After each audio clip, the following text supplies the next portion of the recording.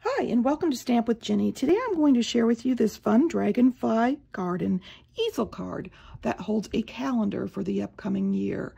I'm using the suite of products that include the Dragonfly Garden and the coordinating punch. You'll find these items in our January-June mini catalog. So let me set this aside and I'll show you how to get started.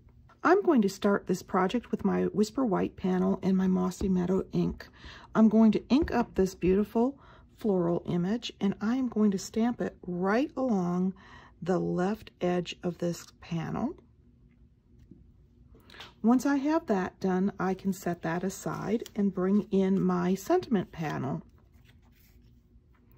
Now for my sentiment panel, I am going to once again stamp that beautiful floral image on the left-hand side, and I'm putting this, about a ½ inch in and about a ¼ inch down. Once I have that in place, I can bring in my sentiment and stamp that in the Mossy Meadow also. And I'm going to space this on that open space on the right. I'm going to bring in my Whisper White scrap piece of cardstock now and stamp my dragonfly image in the Mossy Meadow. This dragonfly happens to have this solid body. I'm going to ink up my fuzzy wing image here, stamp off and stamp. That's going to give me a little softer color on his wings. And once I've got that done, I can bring in my wing Stella and just run it over the wings lightly just to add a bit of shimmer to it.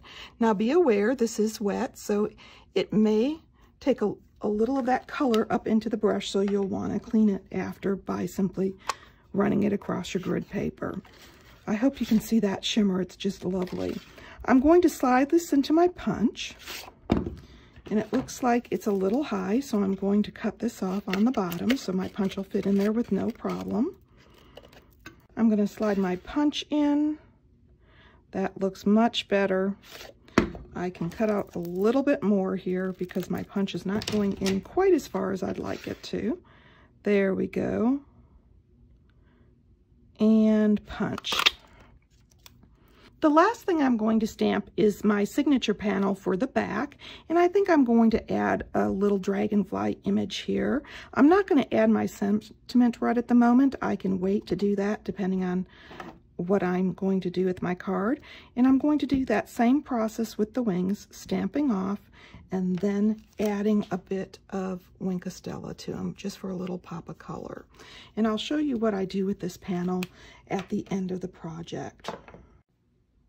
And at this point, I'm ready to score my Mossy Meadow cardstock for my easel calendar, and I'm going to bring it in and set it on my scoreboard and score it at the 2 3/4 inch mark and then at the halfway point of 5 1/2.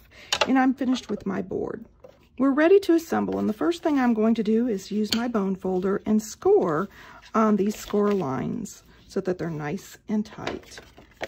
Once I've got that done, I can set this aside and get ready to build my card front. I'm going to bring my Mossy Meadow panel in here and adhere my bumblebee panel onto that.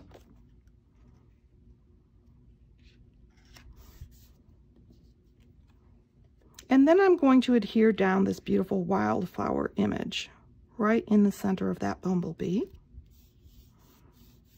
Okay, now that I have that done, I'm ready to attach my calendar. I've got my 2 by 3 inch calendar for the new year and a piece of bumblebee. So first I'm going to adhere this bumblebee, and I'm going to slide this right in the corner here, leaving just a small margin around it on the right and the bottom. And then I can add my calendar right on top of that. Now I've given it just a real tiny margin of color because I didn't want to hide too much of that beautiful wildflower image. There we go. Whoops. And of course on a calendar like this, it's heavy, so you want to use either your multi-purpose, your tear and tape, or even our Stamp & Seal Plus so that it's nice and firm. At this point, I can add my dragonfly that I did simply by turning him over and popping him up. Now, if you'd like to curl his wings before you adhere him, you can to give him a little lift, but I'm okay with just popping him up for this project. And I'm going to tilt him a little bit there and add him.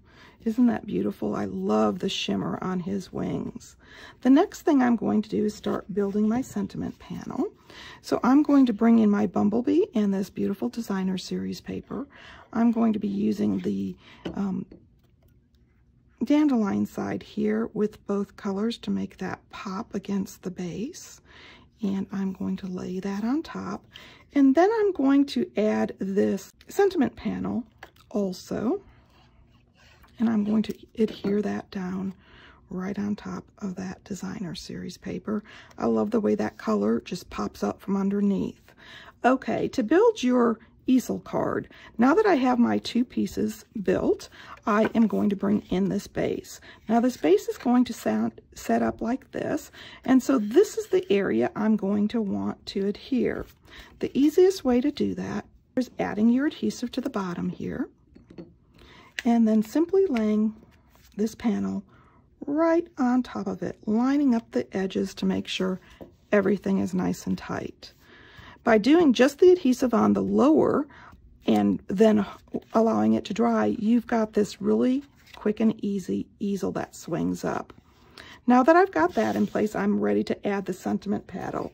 Now the trick to a easel card is having a little bit of lift, and my sentiment panel is going to do that, so I have something that will hold that easel in place. I'm adding some dimensionals to the back, and I like to add quite a few of these because I really want that to pop and maintain its height. I'm going to remove these covers, and then I'm ready to tilt this up, and I'm going to place this on the bottom of my card along the edge. Now this needs to be in the center so that I've got even margins, and I'm going to lay that down. Isn't that quick and easy?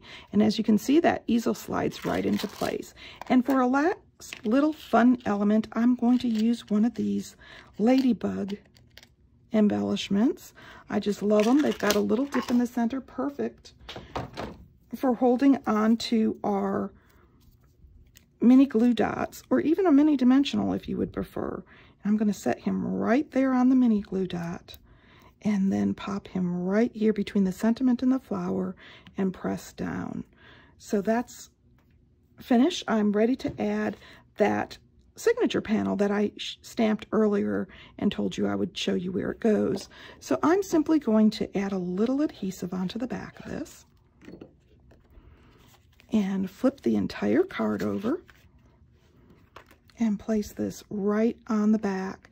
Now, if you prefer, you can wait to do this part until you're ready to send, so you can stamp the sentiment you would like or sign it the way you would like. It makes it a little easier since this is kind of a bumpy project.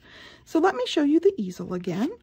There you go. I just love these kind of cards. They're quick and easy and wonderful as a little gift during the holidays or any time of year.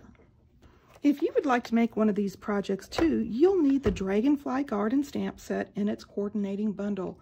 That when you purchase as a bundle, you'll save 10%. And of course, the little ladybug trinkets. You'll find all these items in the suite of products found in our new 2021 January-June mini catalog.